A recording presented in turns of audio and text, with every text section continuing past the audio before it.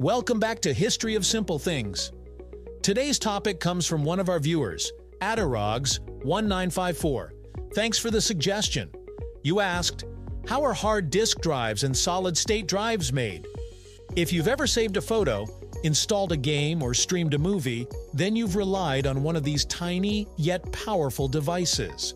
Hard disk drives and solid-state drives are the silent workhorses of our digital lives, quietly storing everything from baby pictures to billion-dollar databases. But how are they actually made?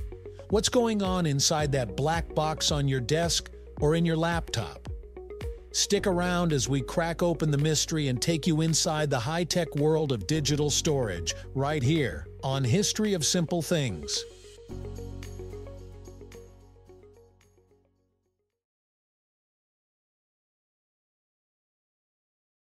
Let's start with the classic, the hard disk drive, or HDD.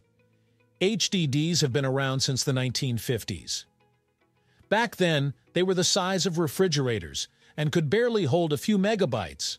Fast forward to today, and they fit in the palm of your hand and store up to 20 terabytes or more.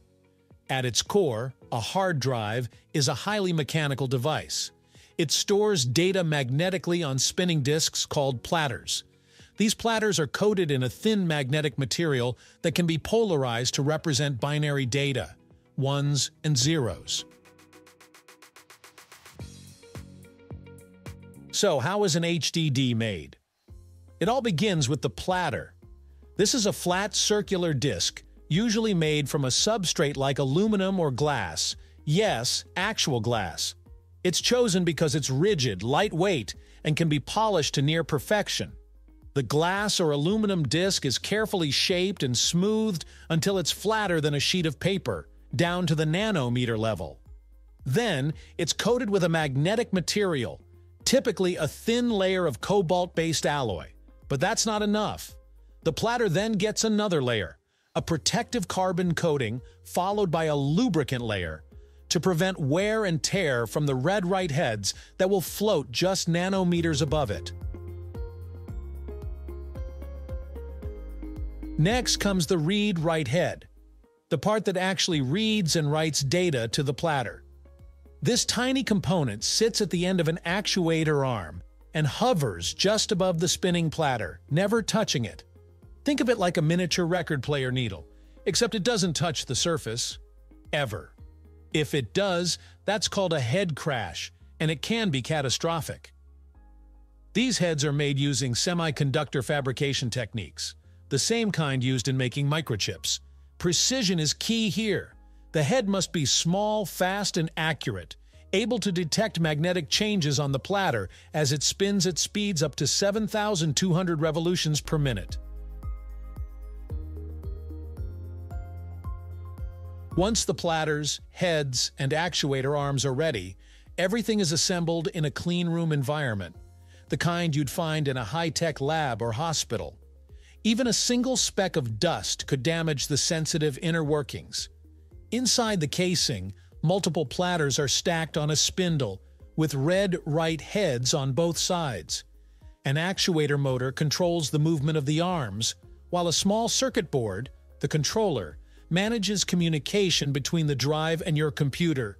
The entire drive is sealed tight, rigorously tested, and finally labeled and packaged, ready to be installed into laptops, desktops, servers, or backup systems. Now let's fast forward to modern-day storage, solid-state drives or SSDs. Unlike HDD, SSD have no moving parts. That's right, no spinning disks, no tiny arms. Instead, they use something called flash memory, a type of non-volatile memory that retains data even when the power is off. SSD are lighter, faster, more energy efficient, and more resistant to physical damage. And because they don't rely on spinning disks, they can read and write data almost instantly. So how are SSDs made? It all begins with the flash memory chip, the heart of the SSD. Flash memory is built on silicon wafers in ultra-clean semiconductor fabrication plants, also called fabs. These wafers are sliced from high-purity silicon ingots and go through dozens, sometimes hundreds, of steps involving photolithography, etching, doping, and layering. The result is a grid of memory cells that can store bits of information. Modern SSDs use NAND flash, a type of flash memory where cells are stacked vertically in layers, allowing more storage in a smaller space. Some chips today stack over 100 layers. Once the wafer is complete, it's tested, cut into individual chips, and packaged for integration into SSD.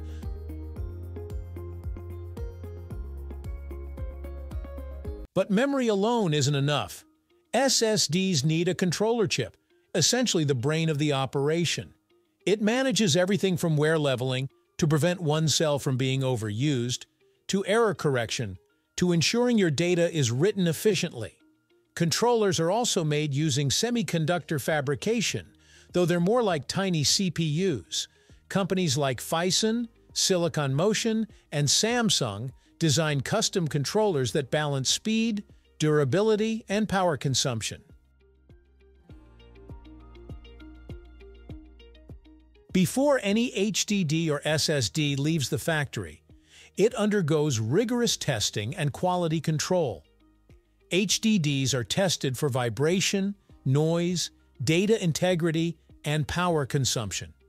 They're spun thousands of times to ensure the bearings hold up under stress. SSDs go through performance benchmarks, endurance tests, and power cycling to make sure the memory cells and controller can handle real-world usage. Only after passing these tests are the drives approved for shipping, labeled with their speed, size, and interface type. So now you might be wondering, which one is better? The answer is, it depends. HDDs are still the kings of cost-effective, high-capacity storage.